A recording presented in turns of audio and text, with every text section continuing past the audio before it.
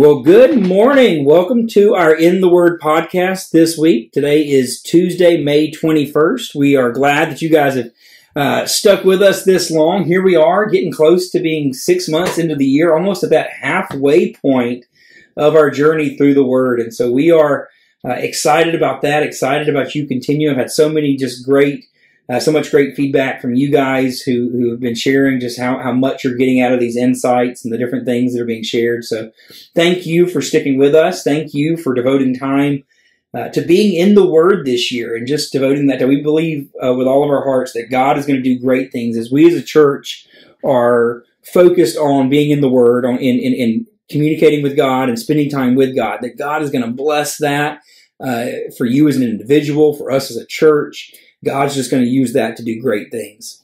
And so, as always, I am joined by our OBC staff, our Minister of Music, Byron Marshall, and our Director of Children's Ministries, Miss Michaela Norris. How are you guys doing? Very good. Hope you are. Yeah, doing good, doing good. I think my voice is somewhat coming back. It started to try to go away from me on Sunday, but what else is new at this point? But we are we're continuing in the story of David. What is this, over a month now, just about. We've been kind of in the story of David and around the story of David, kind of jumping back and forth between, 2 Samuel and Chronicles and Psalms. And there's just, just the story of David takes up so much of the biblical account. That's one of the things I don't know if I necessarily realized is just how much of biblical history at this point and in this section circles around David and the character of David and kind of what in his life and the ins and outs and ups and downs of David's life. And so, but there's something in David's story, definitely as we read this, I think there's just something in David's story that kind of grabs us when we read it. It kind of draws us in and really makes us take note of who David is. And so, what do you guys think? What are some of the things about David's story that you find compelling? Well, I've always been keen to draw upon, his musicianship and just the incredible experiences that he has that are so relatable to us, the good, the bad, the ugly, and how we should respond when those peaks and valleys come about in our lives. And I think he really gives us a great spectrum of that, especially in the Psalms. Mm-hmm. And, so of course, the relationship of musicianship and so forth is what I really connect with him more. And I often find myself thinking about his situation through a musician's filter in my own life. If I had to deal with that situation, how would I do it? And how would music help me to deal with that? Whether it's something positive, negative, and how is God going to use our music to cultivate some action when we're faced with a trial or celebration or whatever it may be, or if we need to lament in some way or express our anger in a healthy way. I think David gives us great examples of how to do that in a positive and proper and biblical way. Yeah, absolutely. Wow. Yeah, I know. Haven't fought any giants. No, haven't fought any giants, That'd be cool, but no. Yeah, there's definitely something in David's story that I think there's parts of it that can draw us in, that we find relatable. And, for me, I've always seen something in David. I love the fact that despite David's highs and lows, and he had some high highs and some low lows, but there's always this heart that kind of is drawn back to God. And we see that kind of throughout his story, that there's something in David that maybe wasn't outwardly visible. I mean, we see that multiple times, that people kind of underestimated David. Obviously, the story of David and Goliath, but even his own brothers, at times would underestimate him and look down on him, and when Samuel came to his house to anoint the next king, they didn't even invite David to come into the meeting because he was the youngest, and, they thought kind of the most insignificant. And yet, whereas, the Bible says there in 1 Samuel 16, I believe, that where man looks at the outward appearance, the Lord looks at the heart. And so there's something in David's heart that I think we just relate to and that we connect with. And I think it's reflected, like you said, in his Psalms and the songs that he sings and writes, and but also in his actions. You know, not that all of his actions were good. Obviously, like we said, very low lows.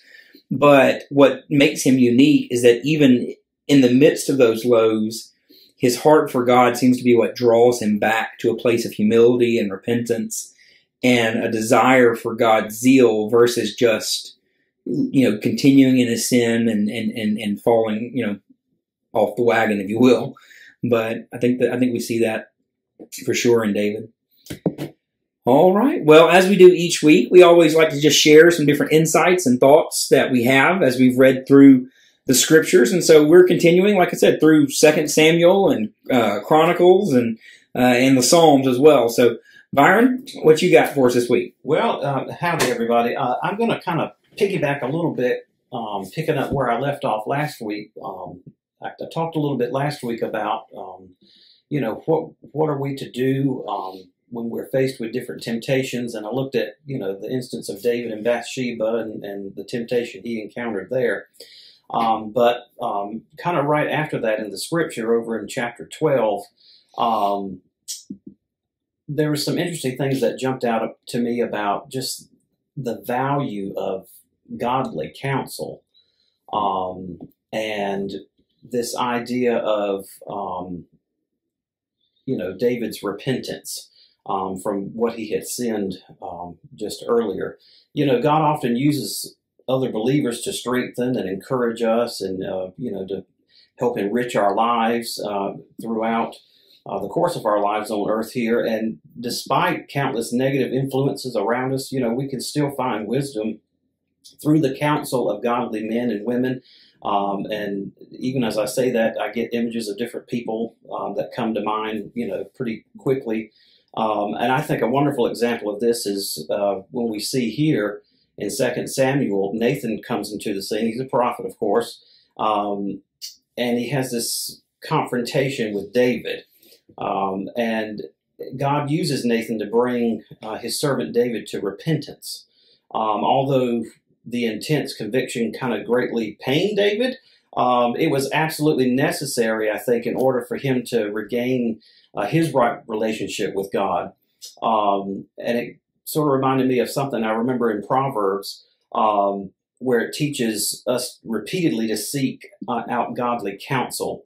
We must be careful that the person giving us counsel is in step with the Lord. And while we are all, you know, sort of fellow travelers on the path toward godly wisdom, we would be wise to learn on each other for support along the way. And so coming back a little bit to David's repentance situation here. So what happens when we sin and delay our repentance? You know, I think there's some consequences we can see here. When David committed adultery with Bathsheba, he didn't repent right away. It wasn't an immediate response. It was only after some time later did he admit to his sin. And even then, he didn't do it on his own terms. God had to send a prophet to confront him, and then only after Nathan's visit did David confess that sin and then repent of it. So, of course, God's discipline followed in a fairly severe form, perhaps so severe because of David's failure to repent sooner. I don't know. I kind of was toying with that question a little bit. But if you and I deal with our sin genuinely, openly, and immediately, I think God can lessen the severity of our discipline. I think this makes sense in the light of the nature of discipline. Discipline is designed to get us to change and to obey for something we've done. And if God sees that we want to cooperate and that we have purpose in our hearts to obey the next time, then, you know, that sort of stern discipline is not usually necessary or needed. Mm. So, I don't know, those ideas sort of jumped out at me in the back part of that story there. Yeah, yeah. Well, yeah, just even the thought there of wise counsel, and that seems to be a theme throughout David's life, is that he was consistently trying to surround himself with people who would speak that truth with him. But there were other times that in other people's story around David, that wise counsel affected him. I'm thinking about the story of Ahithophel that I just read, I think, yesterday, where his counsel was not good. And because of that, it ended up, he sided with Absalom, and that led to some other things. And so, yeah, I think there's definitely some good stuff. That reminds me when you have kids and they do something and they shouldn't have done it, and they kind of procrastinate letting an adult know. Right. And they realize had they done it and come to somebody right after it happened, it would have been so much better. It's and I think we fall into that trap of thinking we can conceal our sin. That it goes back to that. I think I said it in a sermon a few weeks ago. That for some reason the darkness to us just seems so much safer than the light. Mm-hmm. Like concealing it and keeping it to ourselves. Just for some, it's this lie that the enemy tells us that if you'll just keep it to yourself. Yeah. It'll go away. Yeah, it'll go away. You're not going to feel any of those repercussions. Mm-hmm. And you know that you will, because everything that's concealed eventually usually gets revealed. Mm-hmm. And so it's just a matter of time. And so, yeah, there's such a freedom in Christ when we know that our sins are forgiven. We know that it's been covered, and that we don't have to live in that shame and that hiding. Mm-hmm. So, man, that's good. Miss Michaela? So we've been jumping around a lot, which has been kind of hard, but it's also kind of interesting because I've never read the Bible like in the order that it's happened, I guess. Mm-hmm. So, it's been kind of interesting to see like David's life, how other people tell it, and then kind of like the journal of David, like what he was feeling when he was going through certain things. So that's been kind of interesting to me. So this week, Psalms 13 stuck out to me a lot because at the beginning of the chapter, he opens with, verse 1 says, "How long, O Lord, will you forget me forever? How long will you hide your face from me?" So he's like, dude, where are you? Like, this sucks. And you're nowhere to be seen. Like, what is going on?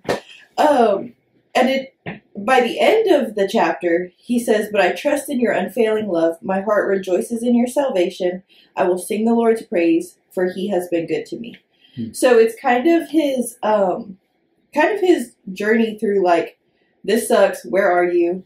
To like, you are good and you were there, and maybe I didn't see it, but you were there and you had me. And it just kind of stuck out to me because I think sometimes we don't want to tell God when we're mad at him because we think he's God, we're not.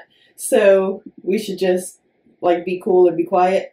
But I think if we really believe in God, we also have to know that he's a big enough God to hear when we're mad at him. And when we don't get why he's doing certain things, and he can handle our frustrations just like he can handle our praises. So that just stuck out to me this week. That was one of the biggest revelations to me after I lost my brother. Good gracious, it's been almost 5 years ago now. Or longer. It's been longer. 7 or 8 years ago now. But was this reality that God is okay with me being honest about what I'm feeling. And it doesn't mean that I go and I blaspheme God to everybody else and I tell everybody else how much I'm angry right now at God. But it does mean that if I take my frustrations and my anger and, even like you said, my feelings that, this stinks. This is if I take that to God, that's just prayer. Mm-hmm. And I don't think it does us any favors to just bury that, because when we just bury that, we just kind of internalize and we become bitter and angry, and it just kind of festers there. And God doesn't want us to do that. And so I definitely agree with what you're saying that there's something in David's response there I think is healthy for us in being able to bring our very real human emotions to God unfiltered and unchecked, and just being able to say, God, this is where I'm at right now. Mm-hmm. Now, the good thing, I think what we see with David's life is that God, through this process, usually moves us from that place. and He has the ability to move us from that place. You know, we may start in this position of anger and questioning, God, where are you even at? But like you said, David doesn't end there. You know, God's working a process through this, and I think that's important to understand. That part of that process is being open and honest about what we're feeling in that moment. That's good. All right. Well, I was in Psalm chapter 4. Psalm chapter 4, and just one verse, and it's a verse that has stuck to me and stuck out to me. It's been kind of special, not just to me, but especially to my kids. But when I hear Psalms 4 verse 8, the kid that I specifically think about is Noah, and Noah's the one I have to tell all my stories on. He's kind of a special little guy, and he's the one where all my sermon illustrations seem to come. But Psalms 4:8 says, "In peace I will both lie down and sleep, for you alone, O Lord, make me dwell in safety." Of all of my kids, he probably is the one that has had the most problems just throughout his childhood of getting to sleep, just whether it's because of fear or anxiety or something, just not having trouble turning his mind off. You know, now when he gets to sleep, he's out. He's like a rock. He's almost impossible to wake up. But as far as getting to sleep, he had some problems with that for a while, and that's normal for most kids. I mean, most kids at some point are afraid of the dark, and it's kind of difficult. But for Noah, it was more than that. He really had trouble turning his mind off. And there were those seasons where he would just lay down and he would just think about things. He would think about things going on in his friend's life. He would think about things that he was experiencing, and it would bother him. And I remember there was a while when he was a little kid and these kind of fears and anxieties would creep up. He would actually come in the middle of the night, and he would come to my bed in the most creepy way imaginable. I mean, like he wouldn't, like, you know, I wouldn't hear him coming, but I'd wake up and he wouldn't have said anything. He would just be standing there beside my bed with his face about, you know, a foot from mine, just looking at me. I mean, you want to have a heart attack. Wake up with these two eyes just staring at you that you didn't know were there when you rolled over. But and so that's what he would do, and we would sit and we'd talk usually, and he'd go back to bed and be fine. But you know, as he got older, I started to find that he wouldn't come to me as much in the middle of the night, but instead he would just kind of stay there with his thoughts, and it would be, you know, the next day or some other time we'd be talking about it, and he'd tell me kind of what he was going through. And I remember asking him a while back, you know, Noah, when you feel this way and when you're starting to feel anxious like that, do you ever pray? Do you ever pray to God when you feel like that? And he said, yeah, of course I pray to God. And so I asked him, well, have you ever prayed Scripture, you know, back to God? And he's like, no, I don't know what that means. And so we started to look at this verse in Psalm 4:8, that in peace I will both lie down and sleep, for you alone, O Lord, make me dwell in safety. And so I said, no, what I want to do is I'm just going to, because every night, me and Noah, we have the same routine. He's the only one of my kids that still to this day will come to me every night before he goes to bed, climb up into my lap. Noah's getting really big for that, but he'll still come to me each afternoon or each evening and climb up in my lap, and we'll say our prayers together. And so this is what I started praying over him, you know, that God, you promise us in our word that we can lie down and sleep in peace because you are with us, because you are the one who is sovereign over us, and you're the one who make us dwell in safety. And so I just said, Lord, we just claim this promise. We claim this promise that you are with us, and that you are the God who is sovereign even over our sleep and over our fear. And so we just started praying that together. And I'd like to tell you that all of his anxiousness just immediately went away, but that's not how prayer typically works. It's not a magic trick. There's something in prayer when we come to God in prayer. And I believe especially when we come to God praying his words back to him, there's something intimate in that connection where God, I believe, delights in drawing us into that time and reminding us that he is with us.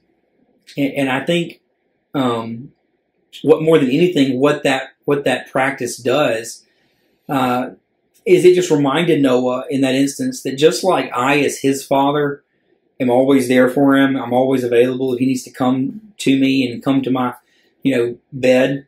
As his dad, he has access. That's one of the great things. One of the most beautiful things about being a father and a child relationship is because he's my child, he has direct access.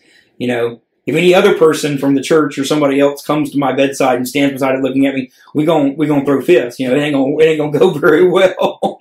But for Noah to come do that, he's my son, he's my child, and so he has that kind of access to me. And that's what it means for us to be a child of God. It means to have direct access, that we can go directly into the throne room of God, standing at his feet and say, Dad, I need you right now. I need your comfort. I need your peace. I need you to hold me in the midst of my fears and struggles. And he does. It doesn't mean that it always takes away. And sometimes I think he doesn't take it away immediately because he delights in those moments when we're crawling up into his lap and allowing him to just be with us. And I think there's something beautiful in that even. So, but that's Psalm 4:8, Psalm 4 verse 8. And that's kind of what stuck out to me this week. All right. Well, guys, thank y'all so much for sharing with this time. And I know we've gone a little bit longer, but I think we've had some good conversation and good just discussion of this section of Scripture. And so we're hoping that this is just a tool in your toolbox as you're seeking to be faithful and following God. That as we just explain some of the insights and thoughts that we have, we hope that you have your own insights and thoughts. And we'd love to hear some of them. If there's something that you're reading, we have a Facebook page devoted specifically to this group that's walking through the Word. We'd love for you to share some thoughts and insights that you had in your own reading there on the Facebook page. But thank you guys for being with us this week. Let me pray for us, and then we'll let you guys get back to your day. Father God, we thank you so much that you are a God that cares for us, that watches over us, Father, that we can be honest with when we're struggling with the pain of this life and heartache and the real situations that we find ourselves in. God, we thank you that you're a God that we can come directly to and bring our fears and bring our needs and bring everything. And so, God, just be with us now. I pray that you'll bless this time in the Word as people engage with you. And so, Lord, we love you and we praise you. Amen. Well, thank you guys for joining us this week. We'll catch you next time.